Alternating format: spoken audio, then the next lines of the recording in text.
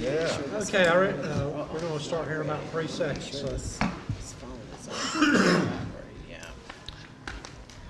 We'll call to order the Jacksonville City Council for this joint meeting between the Onslow County Board of Commissioners and Jacksonville City Council.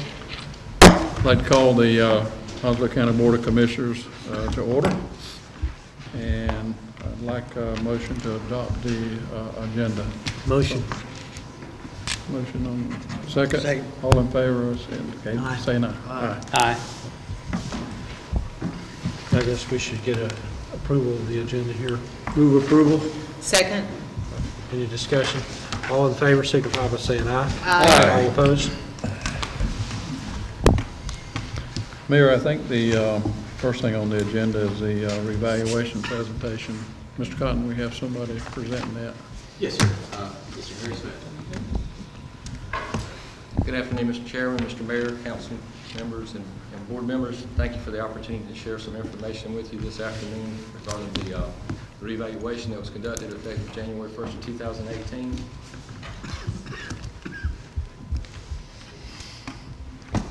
Also sitting with me today is Kevin Turner, who's our appraisal supervisor. And basically, before we kind of get into the numbers, I'd like to just recap what the purpose that we do a revaluation is. Obviously, the tax assessor's office under North Carolina general statutes is responsible for valuing all properties that are subject to taxation in the county and its municipalities. This includes real estate and also personal property and motor vehicles.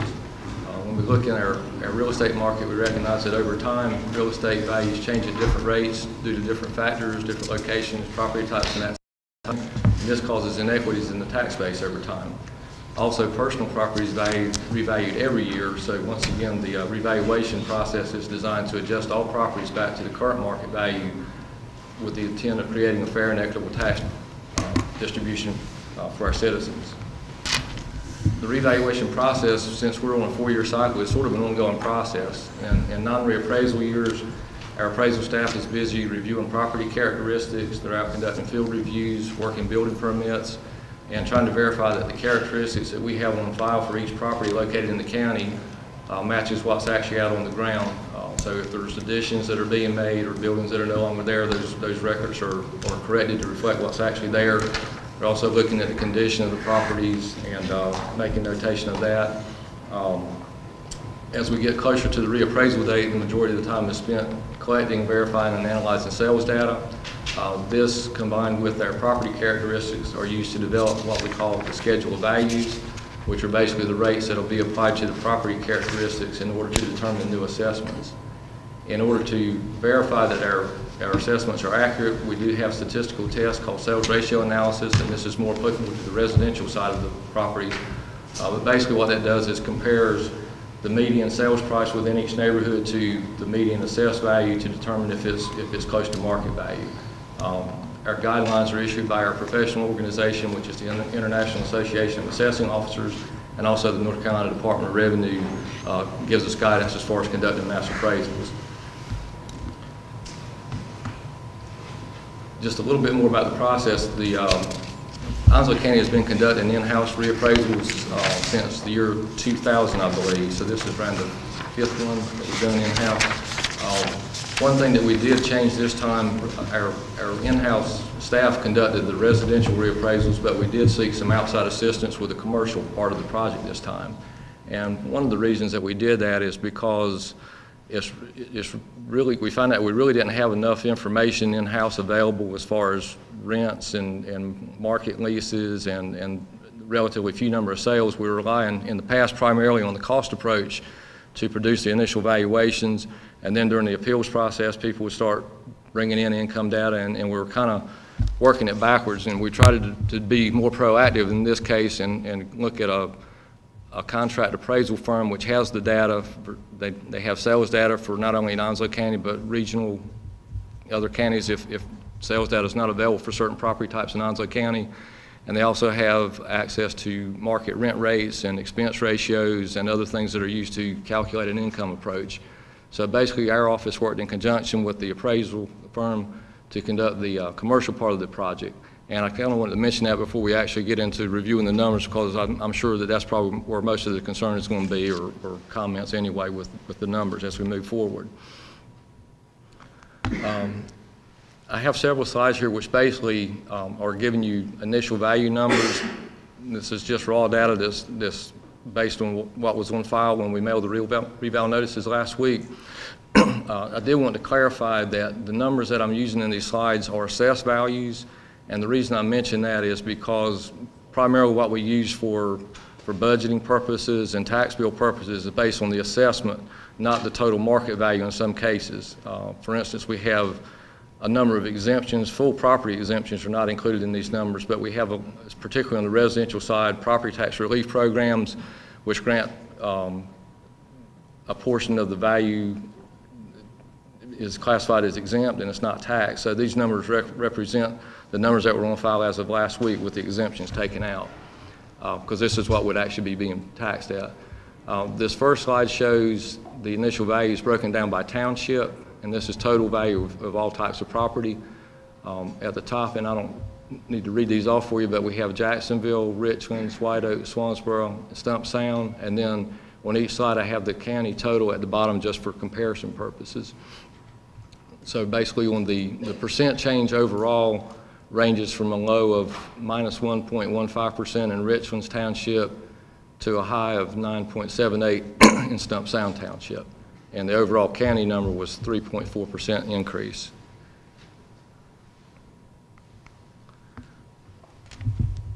This next slide is similar as far as the way it's set up, but it has it broken down by municipality, the 6 different municipalities which are located in Onslow County, starting with the city of Jacksonville at the top. And it shows a net change of the lowest of 0.35% in Richlands and the highest of 19.75 at North Topsail Beach. And once again, for comparison to the county number, the overall county number was plus 3.4%. Excuse me. To clarify that slide there is for commercial and residential? Yes, sir. These first 2 slides are aggregate values of all properties, commercial and residential. The next few slides basically do the same type of comparison on a township basis. First of all, we'll look at the residential. And basically residential is including several different property types. It's not only single families, it also includes manufactured homes which are classified as real estate, townhouses, condominiums, vacant land or other land which may have like some type of outbuilding on it, but it's not actually a residence there. But anything that's not classified as commercial is just lumped in with the residential category for this purpose. And as you can see, the township of Jacksonville was showing a 4.57% decrease overall, and that ranged to a high of 9.88 in Stump Sound, which includes Sneads Ferry area and also North Topsail Beach and Surf City. The next slide shows a breakdown of commercial values by township, and this would include apartments as well as retail, service shops, mini storage, mobile home parks. Basically anything that has a commercial use would be included in these numbers. And let's see, as far as Jacksonville was showing 14.65% increase, and looks like Swansboro was the high one on this slide at 26.97, and Stump Sound at 8.21%, and the overall county was at 14.79% increase.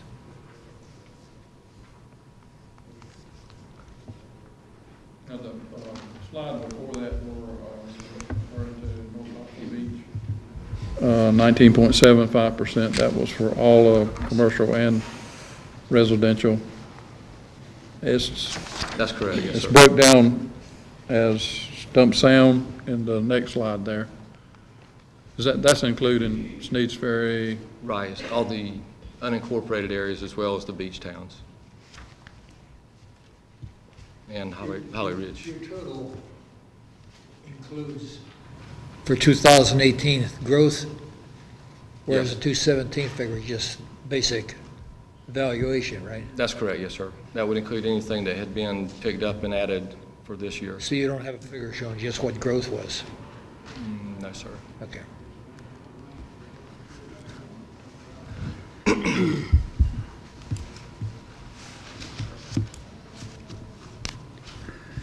think we covered commercial by township. Residential by municipality. Excuse me. Once again, there's a pretty broad range there. Actually shows the city of Jacksonville decrease around 5.5%, and ranging up to increase in North Topsail Beach of 19.7%, and overall county increase of 1.18%. And as Chairman or Councilman Bednar pointed out, that does include the new construction that's been keyed for 2018 as well. Which we've had.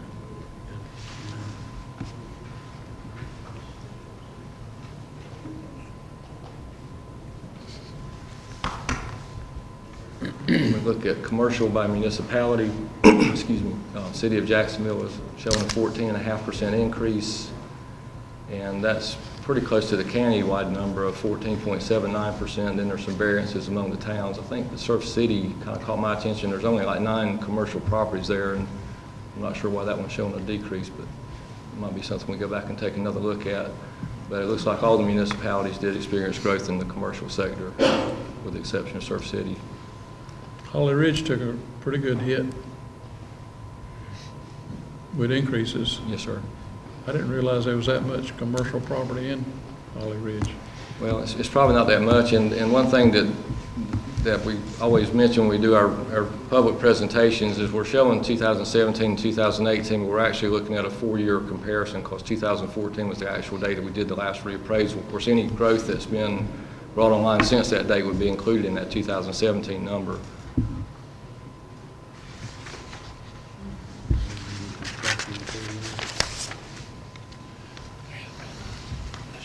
Any questions on any of those slides before I move forward? As far as next steps regarding our office, obviously we're getting into budget season, and one of the things that our office is responsible for is providing the municipal and the county finance offices with value estimates for which to base your budgets this year. Obviously during a reappraisal year, that takes a little more analysis before I want to provide numbers, because we have a number of things that are still sort of fluid at this point. Namely value losses that will be incurred during the appeals process, and also additional exemptions which are likely to come online. Just to give you an idea of exemptions, when I mentioned these the numbers are basically our net taxable numbers. We do have a number of property tax relief programs which we administer for seniors and elderly or disabled citizens, and also disabled veterans. And present use value, which is an agricultural deferment program for folks that are farming or growing trees. And the assessed values that you're seeing have been reduced by almost $326 million due to these various programs, about $167 million on the present use value deferments, around $55 million on the elderly disabled exclusions, and another $104 million on disabled veterans, which we've actually got over 2,300 that are qualifying for that program now, and around 1,100 elderly or disabled. So these numbers I'm showing you are not true market numbers, are basically been reduced by those amounts.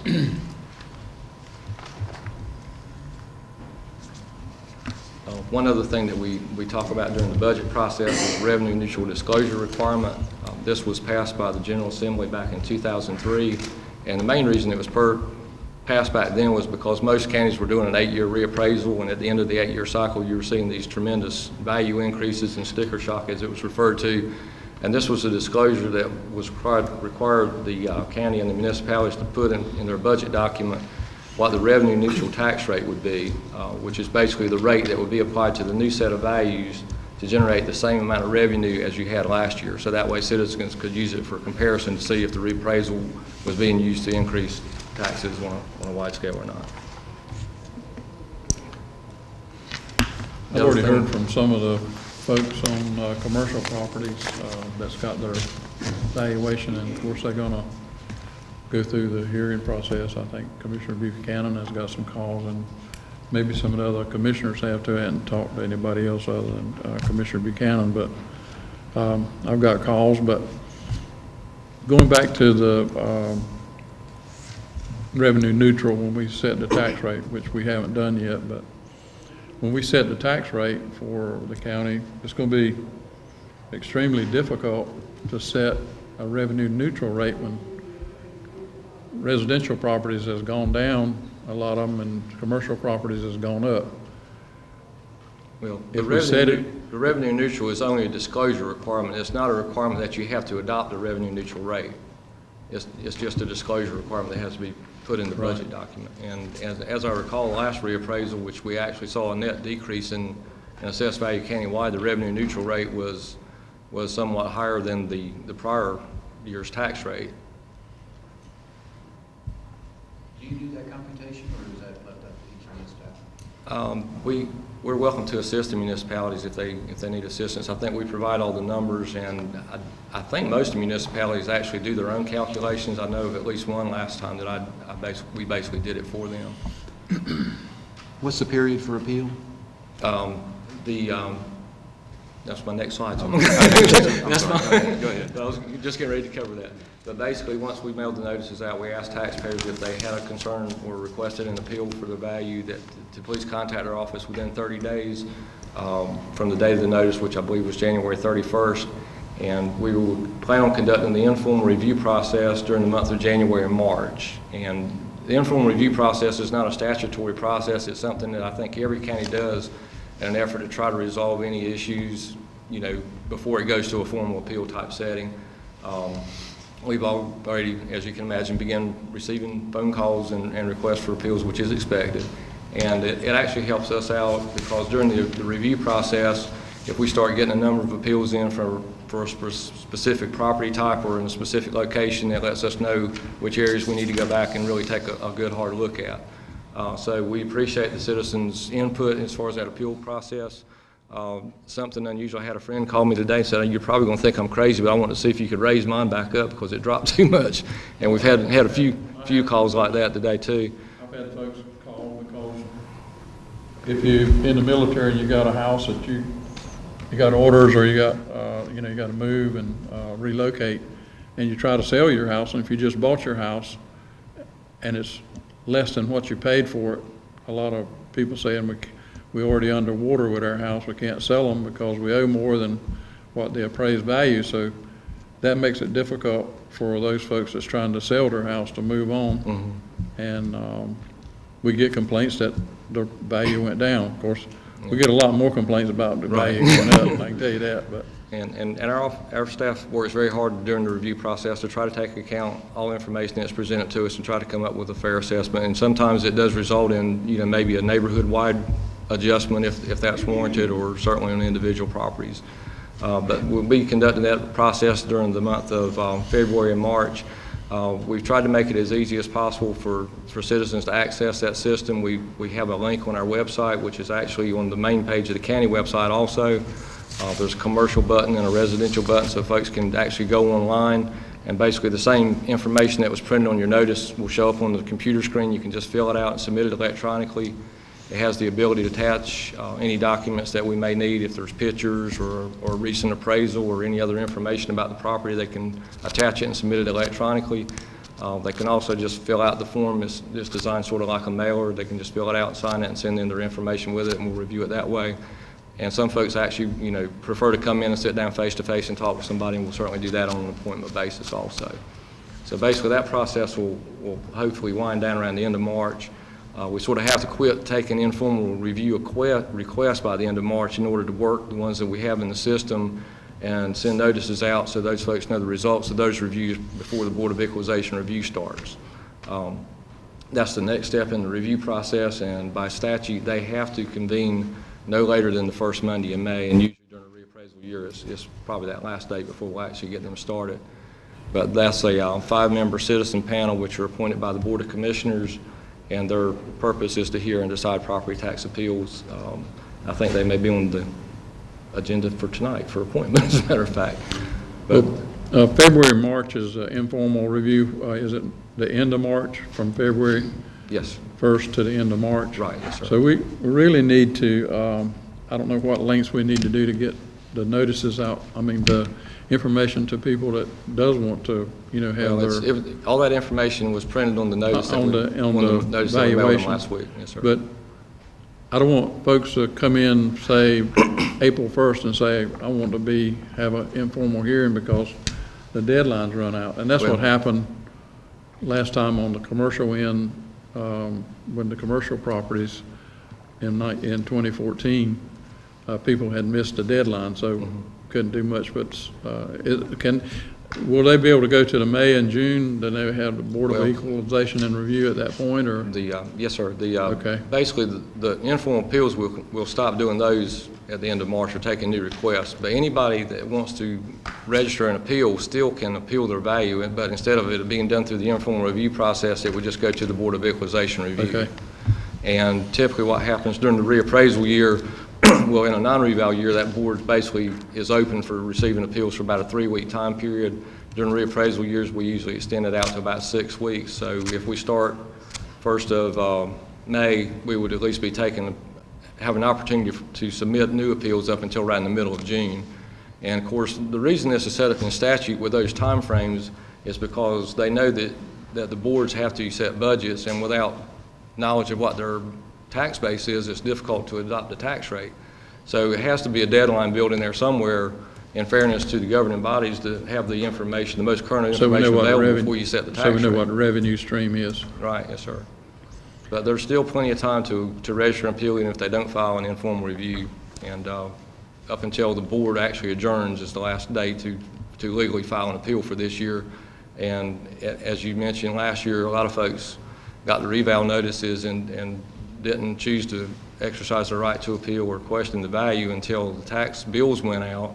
And it was kind of a perfect storm with budgets on the city and the county part last year, where both boards it was necessary to increase tax rates.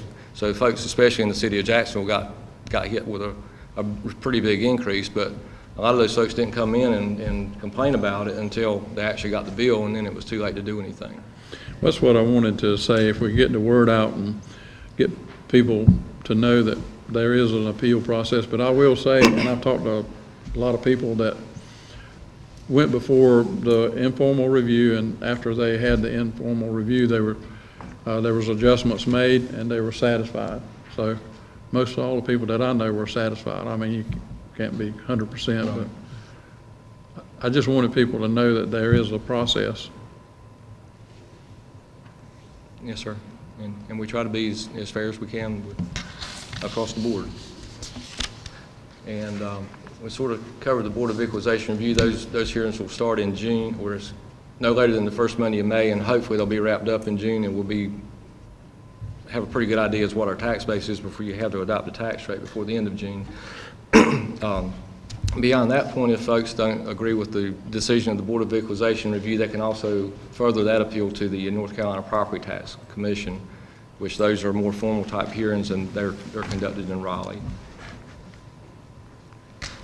And basically, just to wrap up slide, the effective date of the reappraisal was January 1st, 2018, so those will be the values that are used for our 2018 tax bills that will be mailed later this summer and due in September of this year.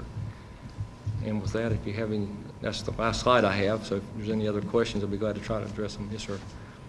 Do you have any opinion or feeling about how the income-based approach affected a commercial property as opposed to the comparables, or how many were judged one way, say, as opposed to judged the other? The process that was used, they basically compiled sales of different types of property, in other words, residential properties, mini storage, apartments, those types of things, and calculated what the market rate per square foot per sales price is.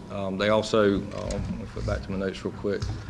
Because I got a survey asking about, your tenants, what your tenants paid, and those kind of things. Yeah. They developed a partial rating criteria, which includes the quality and condition of the property, the location, traffic count, the size of the property, and came up with a rating ratio to rate that parcel so it could be compared to other properties in different locations. Also used market income rates because they have access to that data that was really hard for us to get. Matter of fact, we tried to assist them in that endeavor by sending out over 1,000 questionnaires to rental property owners, and we had about a 9% return rate. And obviously that's not enough to be meaningful. They have access to more data than we do, and they were able to use their data combined with the information we submitted to develop market rates for retail properties, for many warehouses, for apartments and that type of thing, as well as expense ratios based on what typical expenses are for those type of properties, and develop a cap rate that was applied to the income to calculate the assessed value. They also, in addition to the sales and income approach, considered the cost approach, and they actually have a grid where they reconcile those values depending on the property type to come up with the assessed value. So all three approaches were taken into consideration. Replacement cost, or just, was it the cost? Replacement cost less depreciation. It's referred to as the cost approach.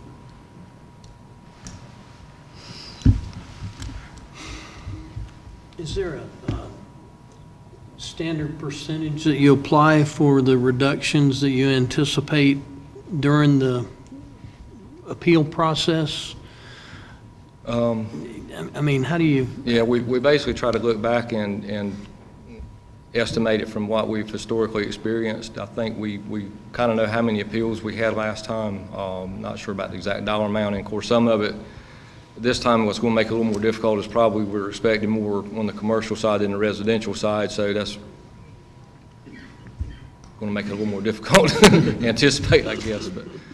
But we, as far as providing budget numbers, I always try to be on the conservative side. I'd rather be a little conservative up front, and then when it gets to May or June, we can always go back and adjust those numbers if we've gone through a substantial number of the appeals, and we can have a better idea what the values are then. But we'll be able to provide some updates as we kind of move through the budget process.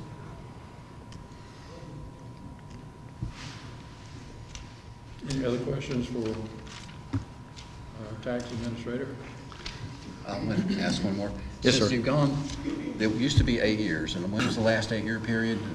The last 8-year reappraisal was conducted in 2000. That was the 8-year period from 92 to 2000, and then we moved to a 6-year cycle. Oh, there was 6? There was a 6-year that was done in 2006, and then it's been 4 years ever since then. And this is optional, 4 to 8 is the range that you can choose, right? The Well, commissioners? at least every 8 is all the state requires. Now, counties can do them as frequently as they want. Shorter than that cycle, you just can't extend it beyond 8. And in order for that to change, the County Board of Commissioners would have to adopt a new resolution.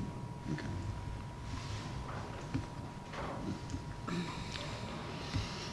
Any other questions, Council?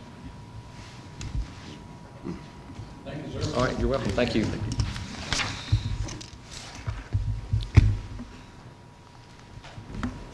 The next item is a crisis center update.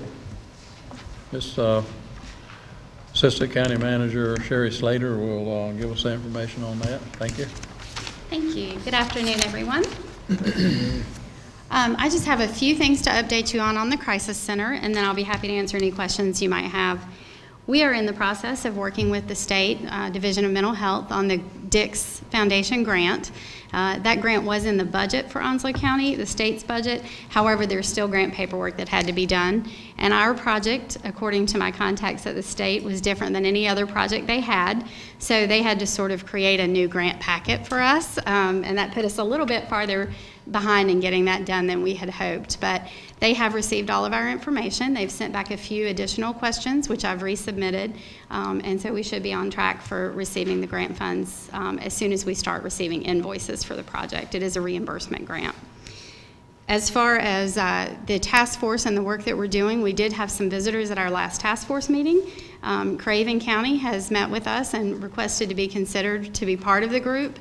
And they've requested that myself and Mr. Cotton attend their commissioner meeting on February 19th to basically provide the same presentation that you all received the last time we met, as well as the updates that we've provided you since. So we'll be going and meeting with their commissioners, letting them know what the process looks like and where we stand now, and determining if they're interested in participating and at what level they would like to do that. We will certainly brief you all as soon as we know where that stands.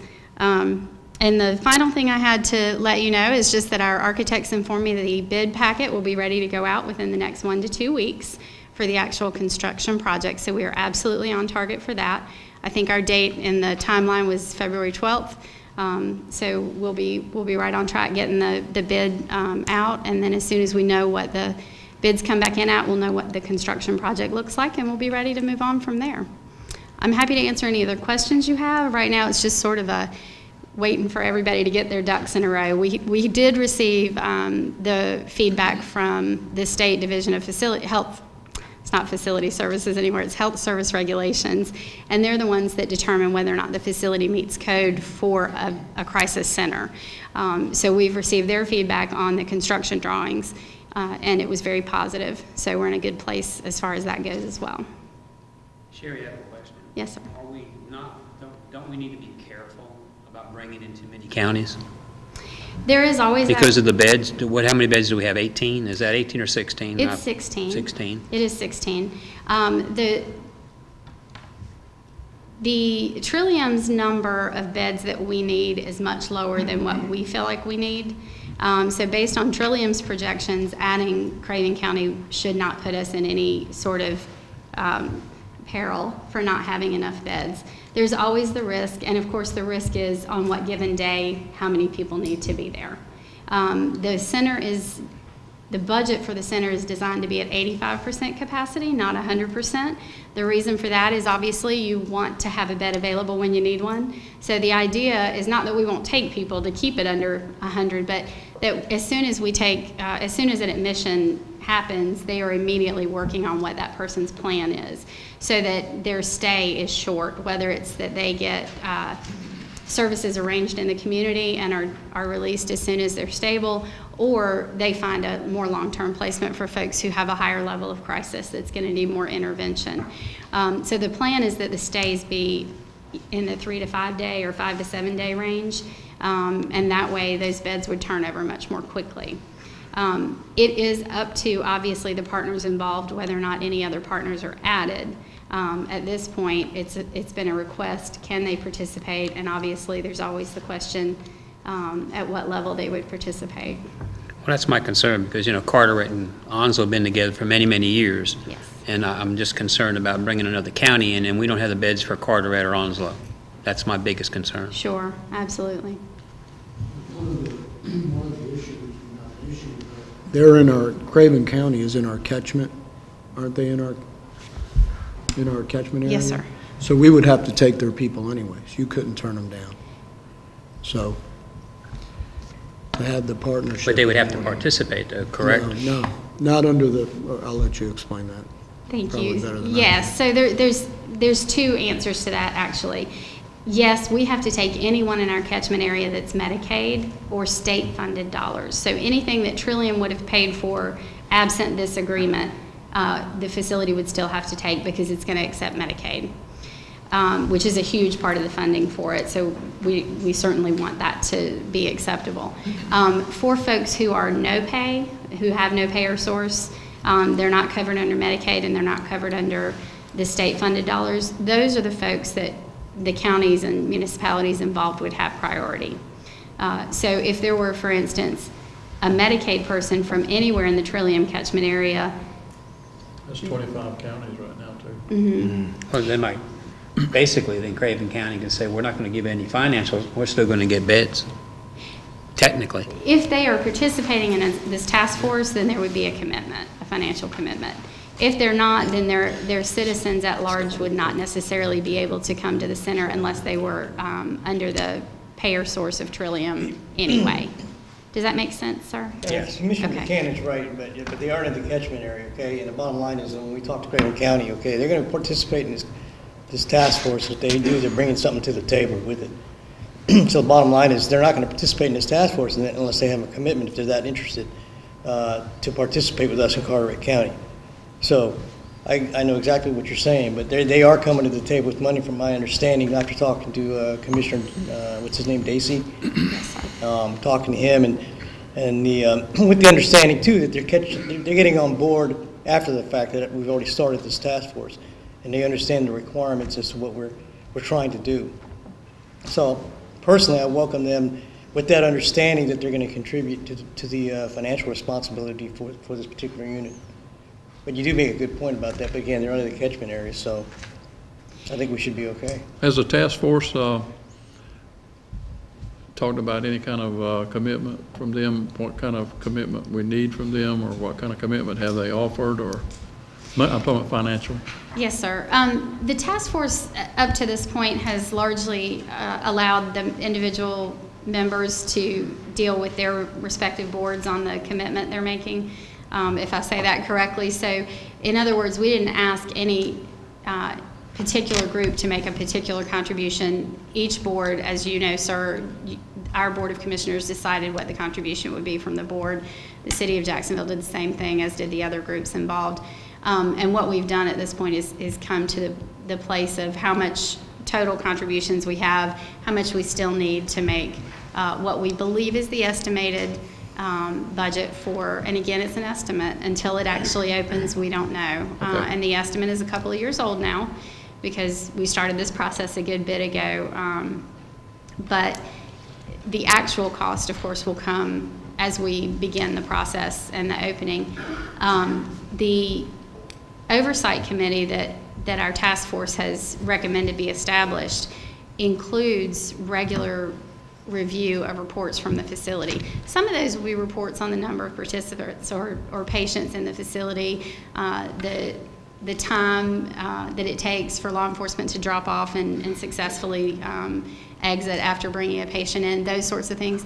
But in addition to that, they'll be required to provide financial reports. So we'll be able to watch the financials of the facility and see what their income is, where it's coming from, and monitor the investment of the various boards as well during that process.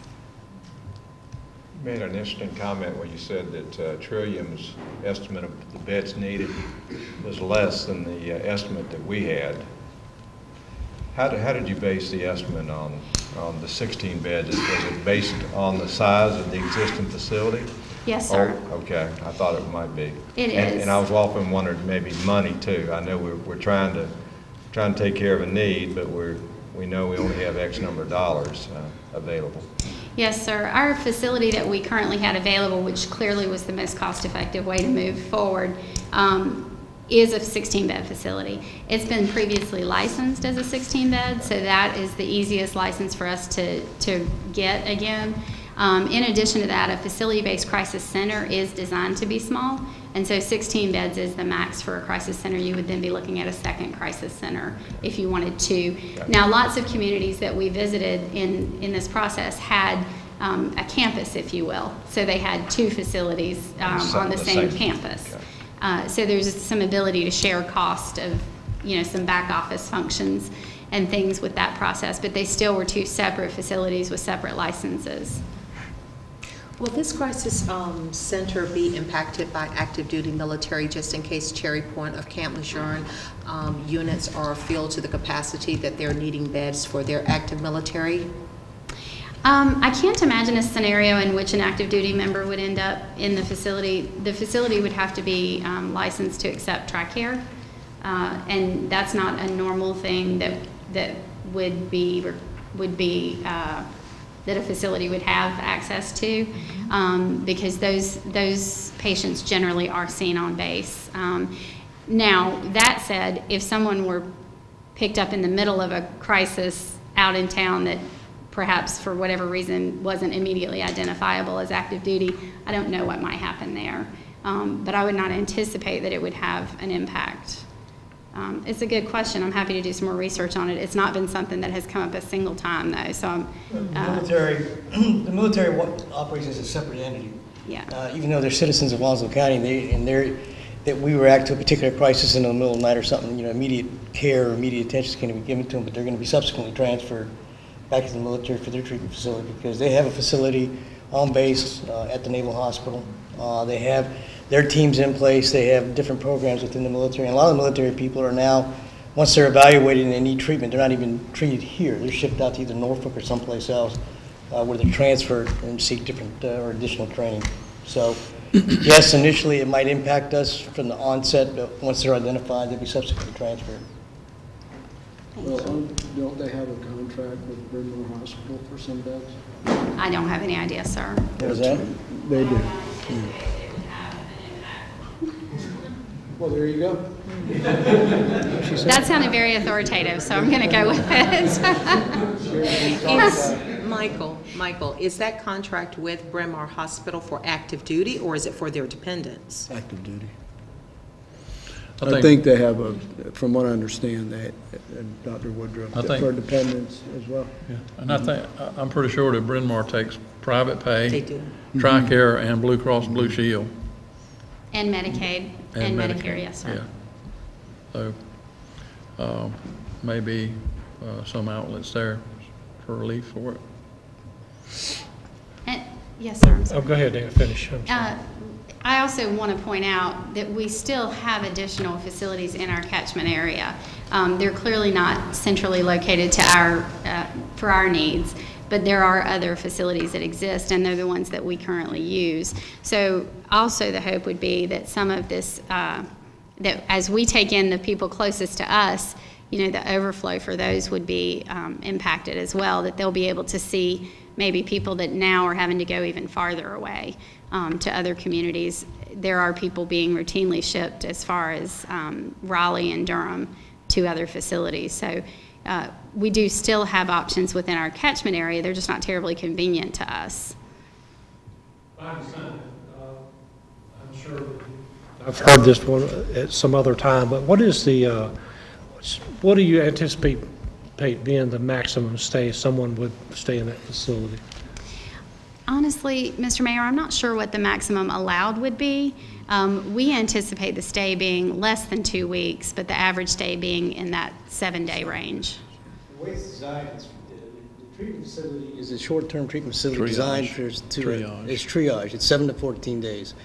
At the 14-day period, if somebody's still there, then they'd be reevaluated as to determine what other training, what other treatment that they're going to need or what type of treatment. So it's not designed for long-term. It's just designed for short-term, get the situation under control, triage it, and move the patient on to the right treatment.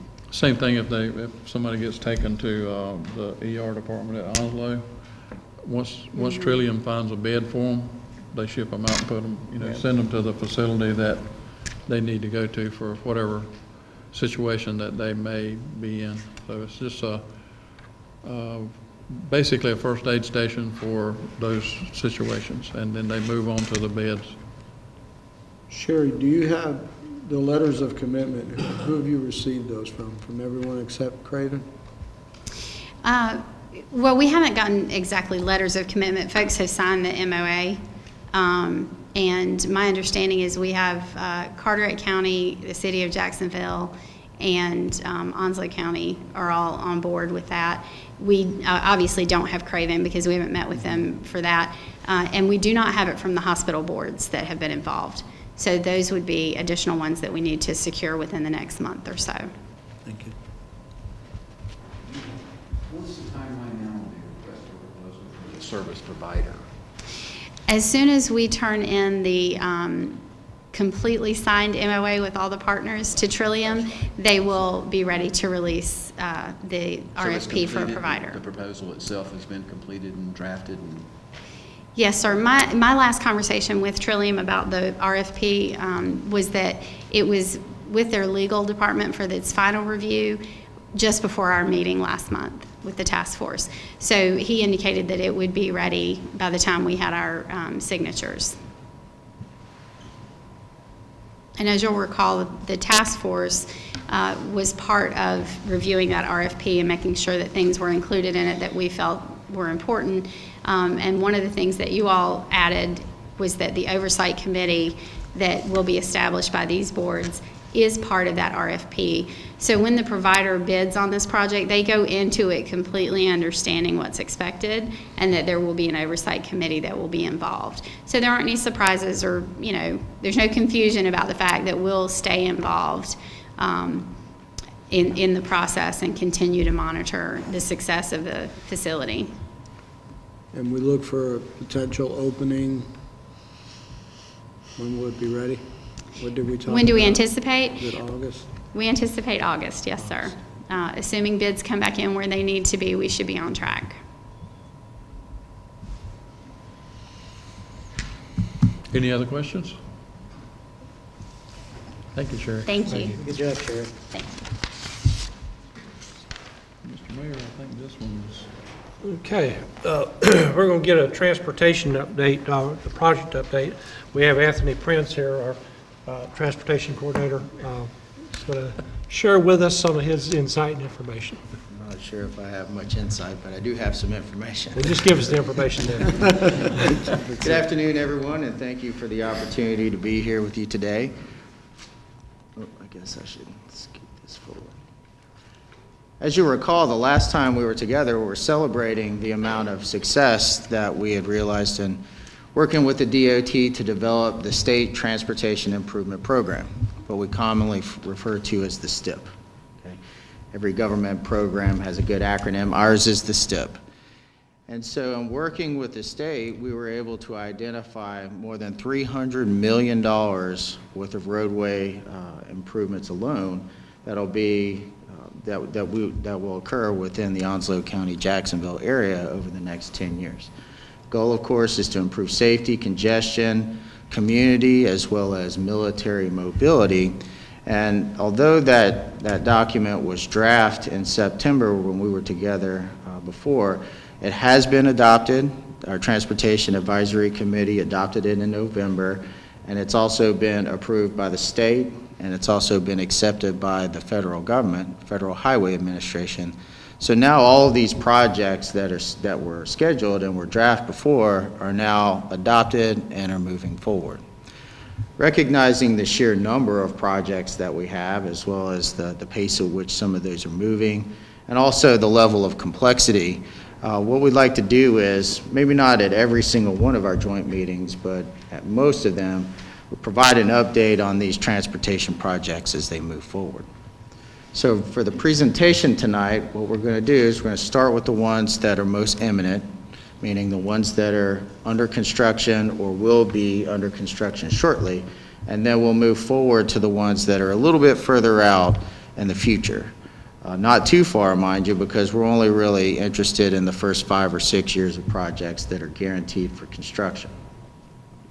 We're also going to focus strictly on projects that are located outside of the city of Jacksonville proper, so in the unincorporated areas of the county. Tomorrow afternoon, with the community update, we'll spend a little bit more time talking about the projects within the city. But we do have a very good balance of projects. So the one on the screen here, you're probably very well familiar with it by now. It's actively under construction. It's what we call Ridge Road Realignment, $3.4 million project. And even though we've had some bad weather, we've had some rain, we've had some ice, it's still on schedule. The plan is to have the traffic signal installed by the end of February, early April timeframe. And once that signal is installed and operational, then should be able to drive on that road. The project schedule shows it being completed in late spring, early summer. But like I said, as soon as that signal gets put in, we'll be driving on it. The rest of the work would just be cleanup to demolish the old road. And of course, to make sure everything's tidied up, drainage is working the way that it should. This is an excellent project. And I should mention that this is also a project that's moved forward in light speed. It was about, Mr. Lazaro, you remember, it was about, what, 3 years ago when we had some residents come to our MPO meeting. They voiced concerns about safety, about congestion. Immediately, we took it as our mission, and it's under construction. Another project that's not actively under construction at this point, but should be by the end of the calendar year, is the Gum Branch Road widening, U4906, $9.3 million. This project is not the 4-lane divided section, which we've talked about with the City Council several times before. This is actually a project that will add left and right turn lanes at some key areas. Also add 2 to 4 foot paved shoulders to the roadway. And the goal is also to straighten out some of the most severe curves. In general, this is a safety project. This really isn't going to increase the capacity of the roadway that much, but it should make it a lot more comfortable to travel. And again, it should increase the safety of the roadway for drivers on a daily basis. In general, the scope is from Jacksonville to Richlands. It's not very precisely defined. Generally, from the Summers Hill School Road area to just south of the historic district in Richlands. But it's a good project. Ultimately, we will continue to pursue the 4-lane divided section for portions of Gum Branch, but this is really the best project for where we are and what we can afford today. Talked about this one last time. This is the 258 Super Street project. So just right out here on Richlands Highway. This is mainly an access management project. Again, improve safety, improve the efficiency of the roadway. However, what we were also able to do in working with DOT is we were able to evaluate the current capacity of the Northwest Corridor intersection. And it's a little oddly oriented. So 258 on this map is actually running left to right. Northwest Corridor is north to south, and of course Pony Farm Road is on the bottom of the screen. But we were able to work with DOT on a capacity analysis for the intersection, looking at what is the capacity today, and of course what is also the capacity and the needs for the future. Because we know that there's a lot of potential within Burton Park, and eventually it's going to build out. So with this project, we were able to look into the future and identify the improvements that we will need upon full build out. And the good news is, of course, that DOT is going to pay for all those improvements. So just to help you interpret the map here, the areas in orange, those are areas of existing pavement. The areas in yellow, those are areas that will be added under the project. So looking specifically at Northwest Corridor Boulevard, you've got an additional right turn lane there as well as an additional left turn lane. And again, this is all coming at the expense of the DOT.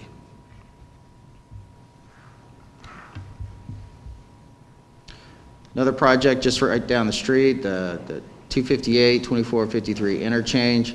This one's moving a little bit slower than the one that I just spoke of. Initially, both of these projects, because they were so close together, they were intended to be let and constructed at the same time. However, the Super Street project is a lot more straightforward. It's easier to design, it's easier to permit, there are fewer people impacted. However, the interchange project is a little bit more complicated. As you can see here, the final alternative that was selected was to basically put the 258 bypass transition over top of Highway 53. So the two gray areas that you're seeing kind of on the center left-hand side of the screen, those are bridges. And if you're coming from Richlands or if you're coming from the base on the bypass, you'll just have a continuous flow of traffic, either north or south. If you're coming on 53 or if you're coming from town on Richlands Highway, those will be your surface roads, okay? And there'll be traffic signals there with ramps that will allow you to get on and off of the new facility. The heavy left turn movement, that's really what we're trying to overcome the most out there. The heavy left turn movement will be accomplished by using the ramp, the circular ramp, what we call a clover leaf, that's identified with the letter D. So again, initially these projects were intended to go together. However, for a variety of different reasons, they're probably going to have to end up being separated. This one shows right of way in 19, which probably will happen. However, construction in 21, I'm a little bit skeptical of at this point. Any questions about this one? I'm sure you've gotten a lot of feedback on this particular project. Moving down to Sneed's Ferry, to give you a bit of orientation, 210's kind of running catty corner to the screen. To the left-hand side would be Highway 17. To the right-hand side, you'd be moving off toward Topsail Beach. So the section in red that we're talking about is the section of 172 from Four Corners, basically to the bridge over the New River. Right there as you start to go on to Camp Lejeune. Project here is scheduled for $3.5 million, right of way in 19, construction in 20. We had a project meeting this morning, and this one's moving really quickly, so I fully expect that 2019 is probably going to be accelerated, and 2020 is probably going to be accelerated as well. When all is said and done out here, it's basically going to be a traditional 3-lane section where you have 2 travel lanes going in either direction, and in the center you have a 2-way left turn lane. I should point out that DOT really doesn't do these anymore, but this was the best solution for this particular location. And in fact, it's probably going to be one of the last 2-way left turn lanes that we see in the state. But ultimately, this is going to be a great project when it's done. There are additional improvements scheduled for Sneed's Ferry, and I'll get to those here in just a few moments. And C24 Access Management, this project actually runs from downtown Jacksonville all the way to Hubert. So it's a very, very large project, and that's why it's scheduled right now for about $55 million. I wanted to focus on the areas out towards Hubert, though, rather than towards downtown. You're probably familiar with the improvements that were made at Hubert Boulevard about 2-3 years ago as you're heading out towards Swansboro. That's what we call a super street, or at least that's the DOT lingo for that type of facility. And the super street has been identified by DOT as the preferred treatment for the higher volume corridors, what they call their strategic highway network, okay? So as this project is implemented, you're probably going to see a lot more super street types of configuration out there, particularly in the Hubert area moving towards Swansboro. One real benefit with this project, even though it's primarily access management, we're also going to be widening the 172 and 24 intersection. That's pretty sorely needed at this point. We're going to be adding some left as well as some right turn lanes to help improve the capacity and reduce the amount of delay at that particular location. If you're not familiar with the super street, I'm sure everyone here has been on Jacksonville Parkway. That's basically what a super street is, where you really don't have any traffic signals, you don't have any crossing movements. Every turn is made either as a right turn or as a U-turn movement.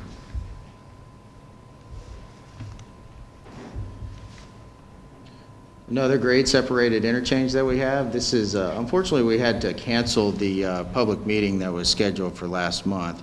Really was interested in hearing what the public has to say about this project. But the location is Highway 17 at the New River Air Station gate, also Old Maplehurst. So some points of reference there. On the south side, or on the bottom of the screen, I should say, that is the air station property. On the other side of the roadway, of course, you have all the commercial development that's out there, including the Circle K gas station, the Saigon Sam's, the Food Line Shopping Center, etc. The preferred alternative at this point, and again, this hasn't been to public comment, this hasn't been decided as the final alternative.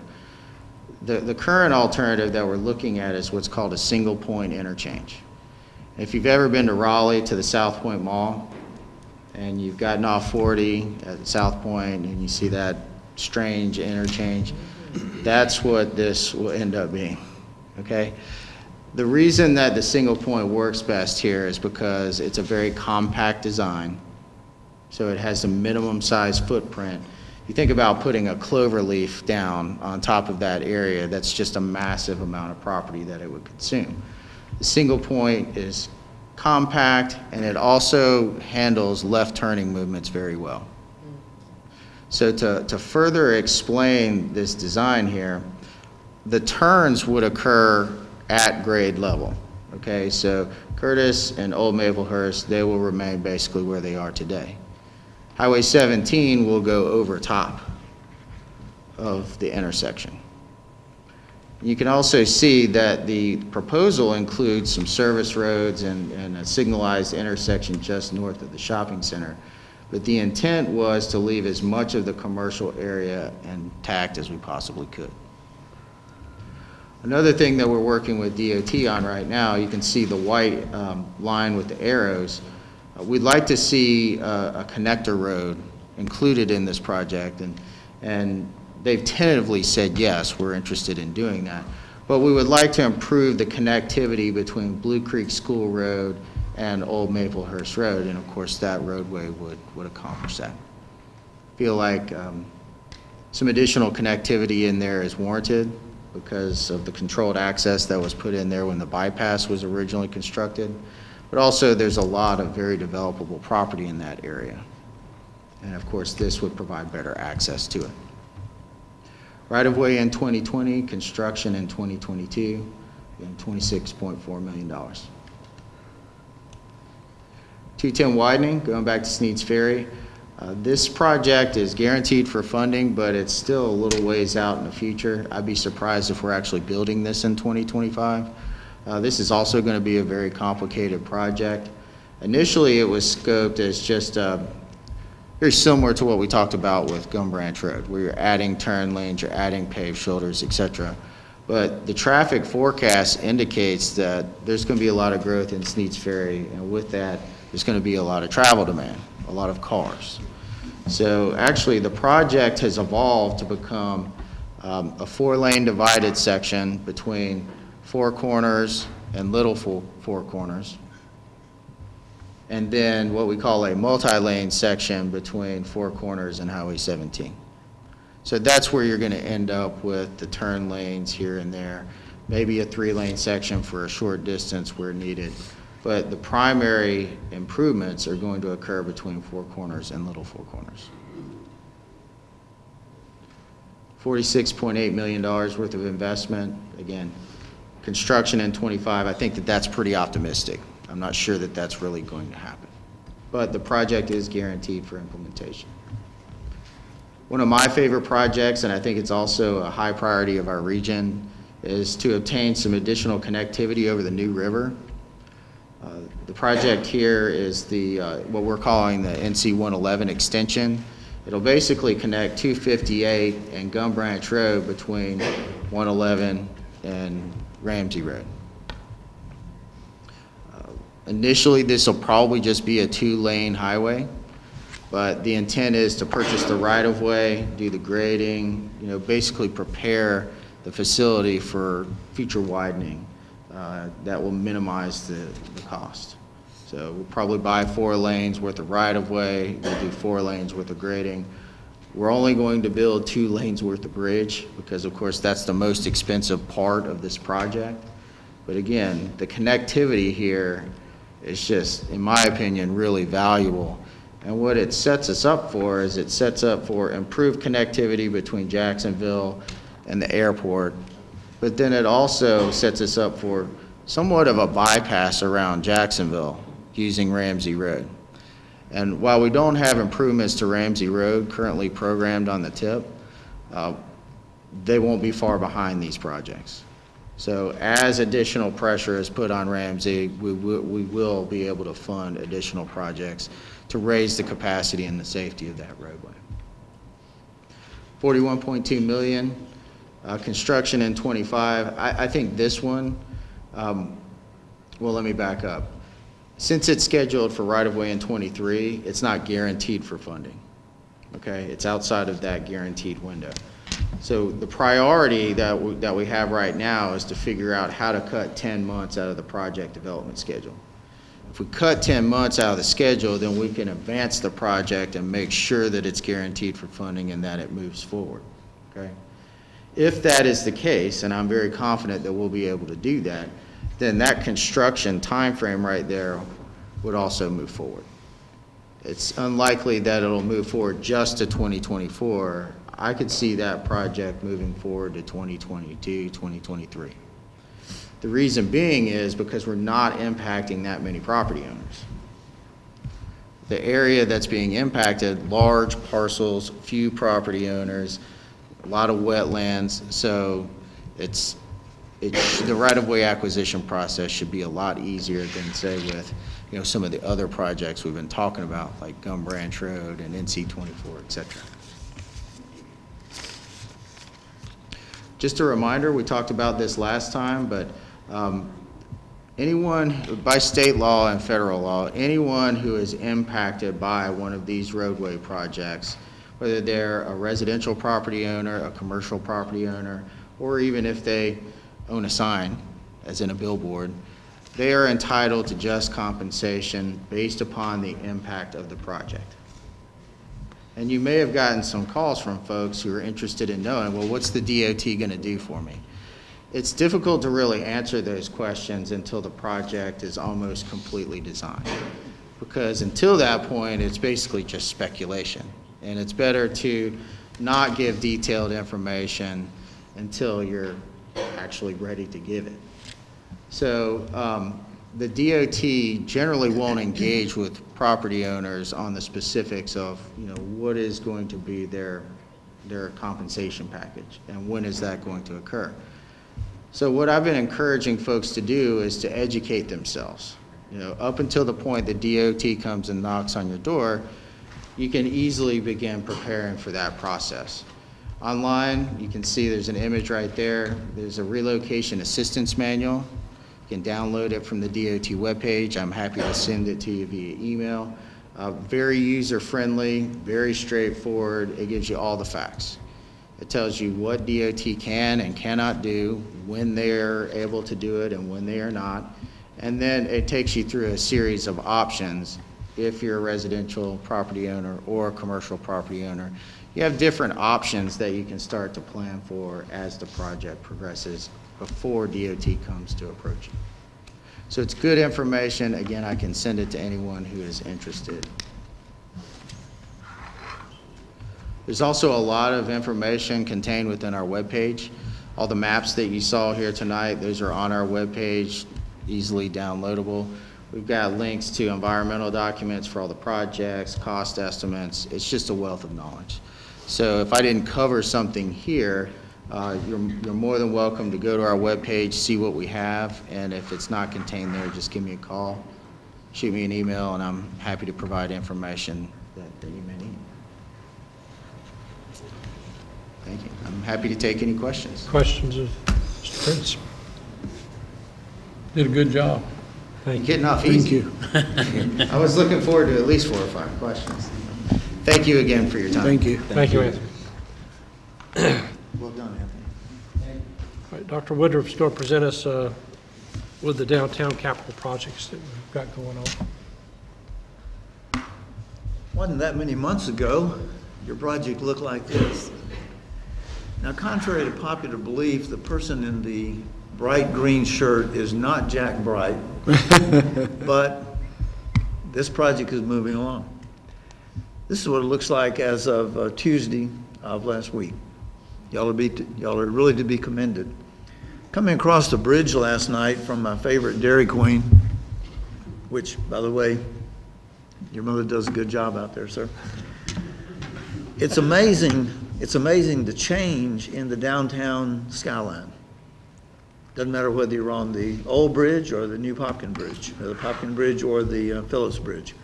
It is truly amazing what your 2 major buildings in this part of downtown have changed. We're beginning to have a true skyline. This building is a great asset for downtown. The other night when I was coming back after dark to look across the vacant land that a certain city council member owns and see the 3-story lights through the trees, it's really amazing.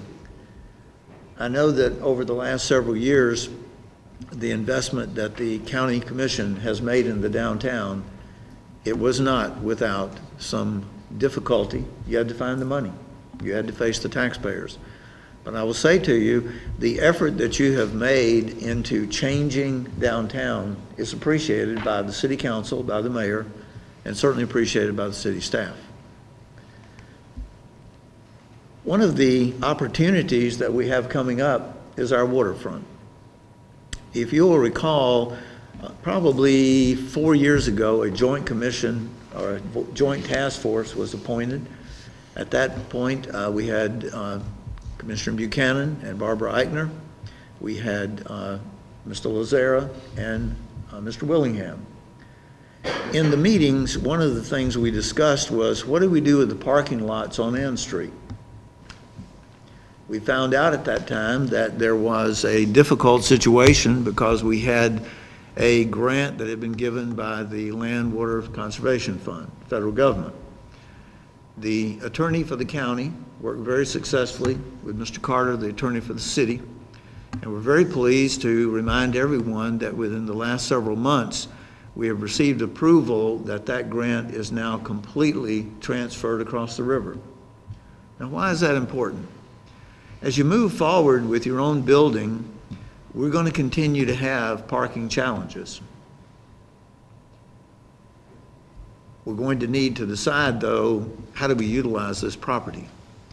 If you'll recall, both governmental agencies had their properties appraised, and the appraisal came in generally between $600,000 and $700,000 on the county property, and between $600,000 and $700,000 on the city property. One of the things we need to be deciding is what role will this property play as we move forward with downtown revitalization. A project that we have been working on for much longer than I ever anticipated was the Welcome Center. We're very pleased to tell you that the Welcome Center, which will be located in Jacksonville Landing, if you'll look at the graphic, the little blue area is where this will be. The top road, that goes across the Buddy Phillips Bridge, the bottom road goes across the Popkin Bridge, and of course you have seen the tremendous utilization which we have had of that boating facility. I mean, seriously, the other day in the snow, I'm going out at 6 o'clock in the morning in the snow to check some road conditions, and there were 5 people out there launching their boats.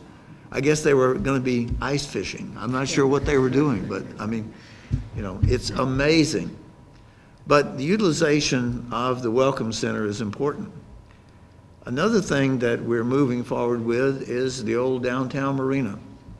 This is what it looked like just a few months ago. Alan Baker and his folks with facility maintenance, Johnny Stiltner and their folks with street department, removed all of this so that we could save about $50,000 to $60,000 from a contractor. And this is what it looks like today. No, that is not the city yacht that is there. The city yacht's actually a 14-foot boat that we keep in the fire department. But this facility is shortly going to begin to be improved because the mayor and council approved a $1.1 million bid the other night to put in a new marina. It will include a very nice boardwalk along the shoreline. It will also include a 125-foot pier that goes out to a 16 by 32 pavilion, so that if you're downtown and you want to simply go out and sit and have a water experience, you can. Bring your lunch, sit out there.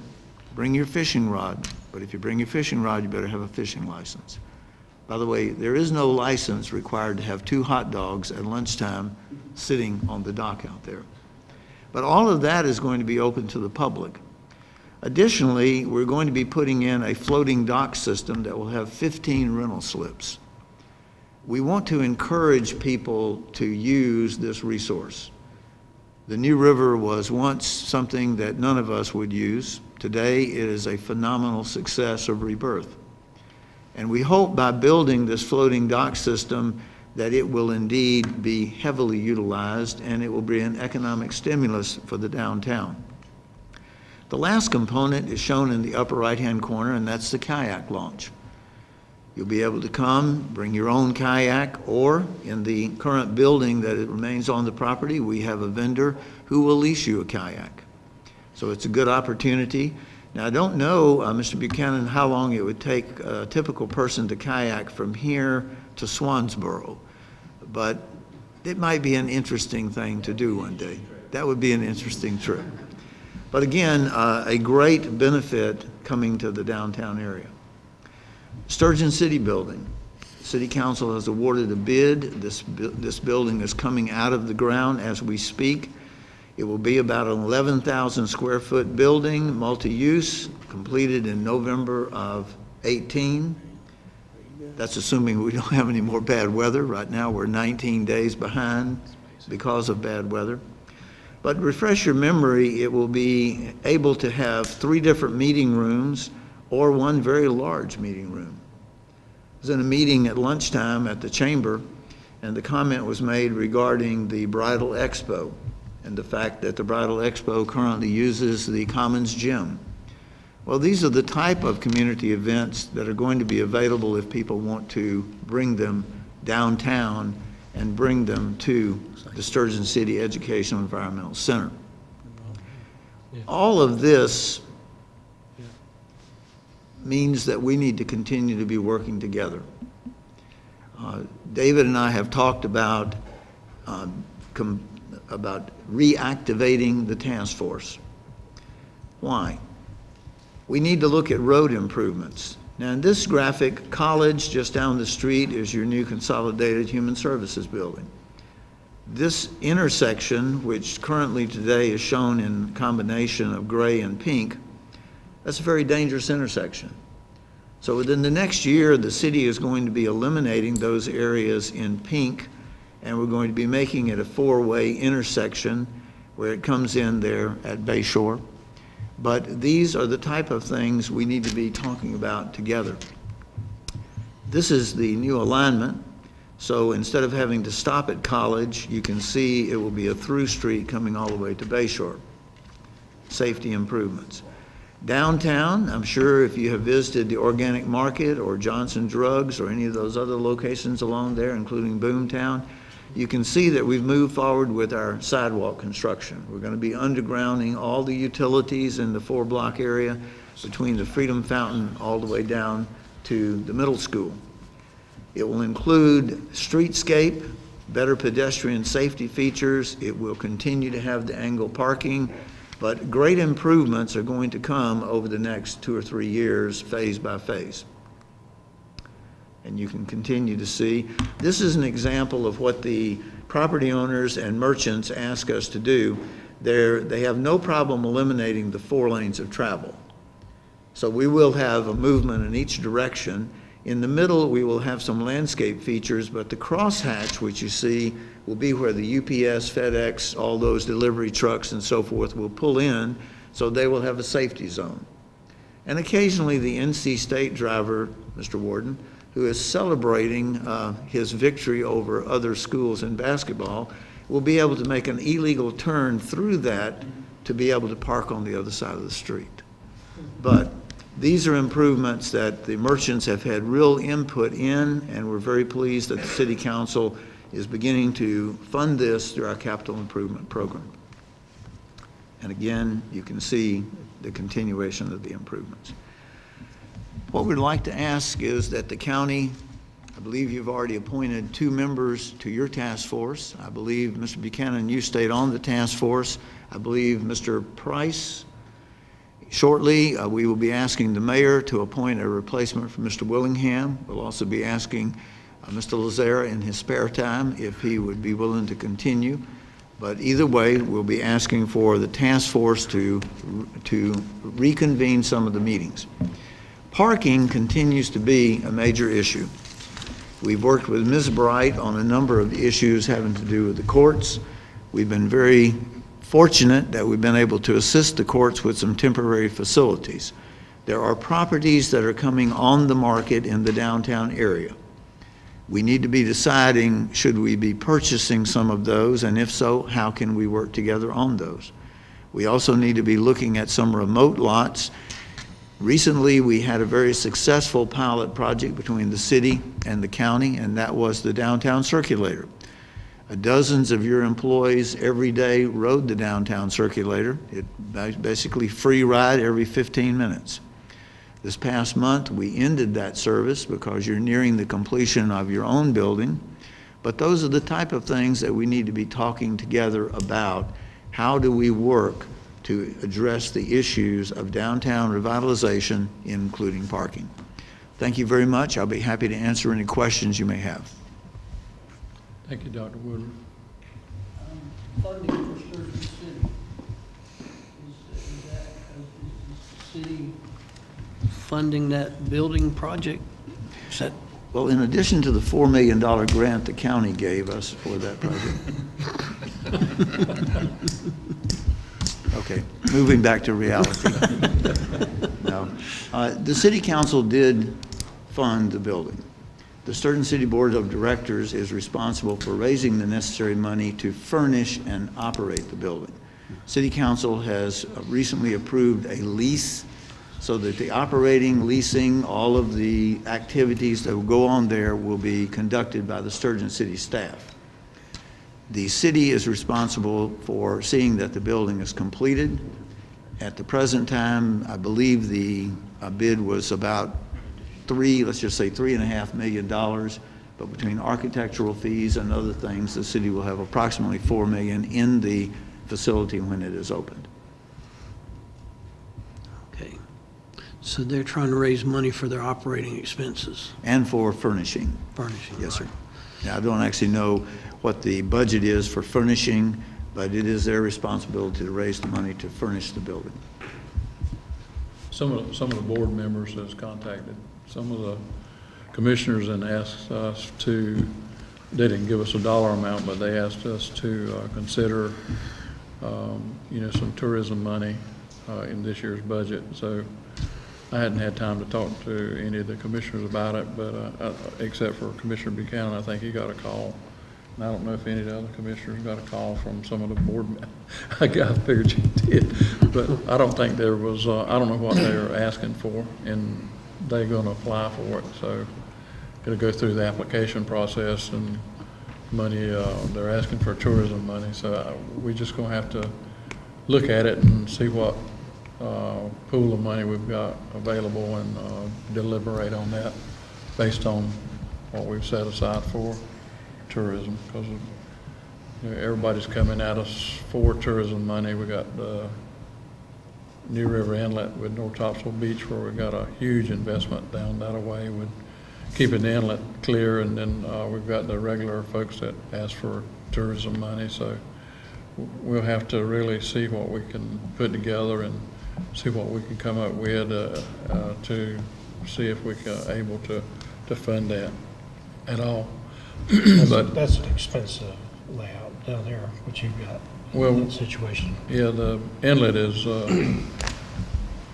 don't want to bring up a lot, but it's continually a dredging and operational problem, and we have to keep the inlet open on account of, that's the way the New River basically breathes. That's how our commercial fishermen and recreational fishermen, and also our Department of Defense does their training mission. And when they cut the money off, when the federal government cut the money off for dredging that inlet, it left state and local governments, which is mostly local, to fund the dredging and the cleanup. And sand, you dig a hole here and you put the sand over here, and the next time you have a storm, that sand that you put over here goes right back into the hole. So it's an ongoing, expensive, extremely expensive project. So, but that's where a lot of our tourism money is going.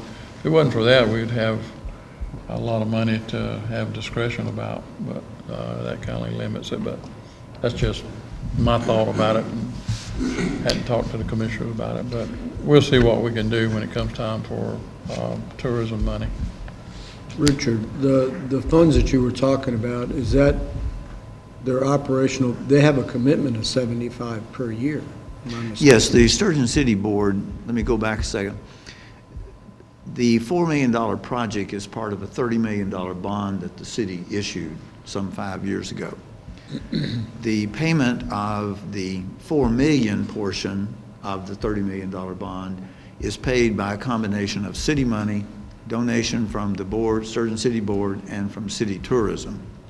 Now, the bulk of the rest of the $26 million bond is paid strictly by city tax. But the Sturgeon City portion is a combination of debt paid by city, TDA city, and the Sturgeon City Board.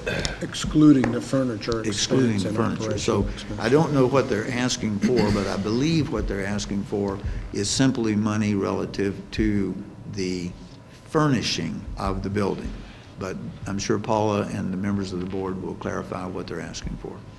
We're very pleased to know that the project, though, is coming out of the ground, and this time next year, maybe Mayor, you and the chairman could host a meeting down there in that new building. That'd be nice. Any other questions you have regarding downtown activities or any other activities in the city? Yes, sir.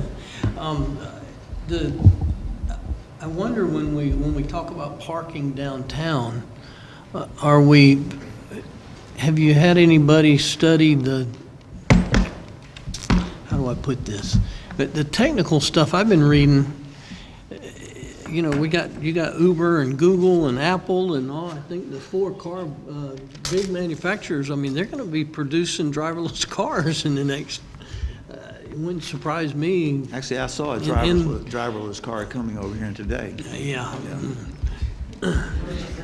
You know, I mean, I just sometimes wonder how far out we need to plan for parking when, I mean, it's not going to be that many years out that parking's not going to be an issue anymore. Well, remember, this is a public meeting, and you're on record as having said that.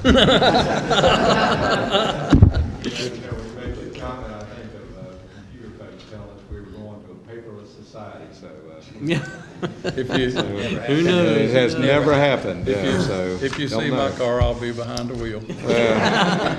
Or your wife will be driving you in a parade. I've seen that happen. Absolutely. So, you know, you are correct. Transportation changes are occurring. One of the things, though, that still amazes me is we live in a society where people will buy a gym membership and then fight for the closest parking space to the front door of the gym. If you can't see it, I mean, that's the reason why if you look at Target, you look at Lowe's, you know, Home Depot, any of the big shopping centers, they don't put their parking all around the building. They put their parking where every space can be seen from the front door. It's amazing.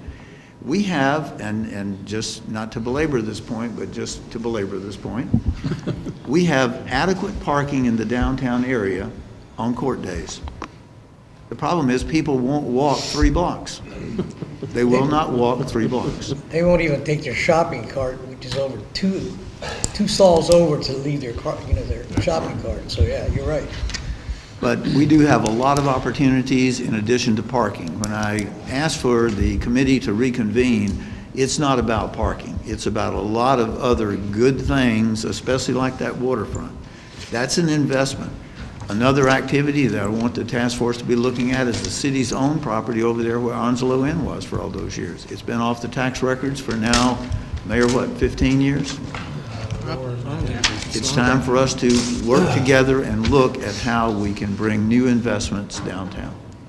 And he does bring up a good point, though, because that has been a pretty big topic nationally in terms of autonomous vehicles and how cities need to plan for the future of that. But it's a good opportunity for us to get back together and look at maybe consolidating and taking a different approach on downtown parking, where maybe we can get more with less footprint. But again, these are conversations that we need to have together because they're extremely important. Thank you for your courtesy. Thank you, Dr. Witters. Okay, so the council comments. I guess we'll take a few minutes. I know you all have a meeting coming up shortly. Give you an opportunity if anybody wants to make any additional comments while we're all together here. I just thank everybody for coming and meeting, and we can get a lot done together if we right hand knows what the left hand's doing, and I appreciate the opportunity to meet with the city, and we intend to meet with all the municipalities the county does, and we currently meet with the Onslow County School Board to work out issues and projects that's really of concern with the county and the city. So I really think this meeting and joint meetings like this is very productive, and even though we don't allow public comment or public speakers, we will allow that when we have our meeting next door in 30 minutes. So if anyone's got any questions of any of the speakers that was here, feel free to talk with traffic and Cindy and all the folks that our tax folks about the presenters, and Dr. Woodruff with anything that anybody might have a question for him. We're kind of stretched on time, but we've got to get into our next meeting, and I think they've got to clean this electronic stuff up here. But does any of the commissioners have any comment? I'd just like to say 2 things. One, I want to thank Richard for the Consolidated Human Services and that bus activity that you helped us with, and Anthony all of our county employees. Is he still here? Yes. Anthony Prince, I want to thank you personally, and all the county employees want to thank you for that left turn signal going on to 258. And with that, I'll thank you. On behalf of the council, I do want to extend our thanks for hosting the meeting tonight, and I always enjoy the opportunities to get together with you all and share ideas. We've done a lot for our region. Let's continue to do so. Thank you. I entertain a motion to adjourn. Second. And second, all in favor? Aye. Commissioners are adjourned. Y'all are adjourned. A motion. Second. All in favor? Thank you. You want to stay.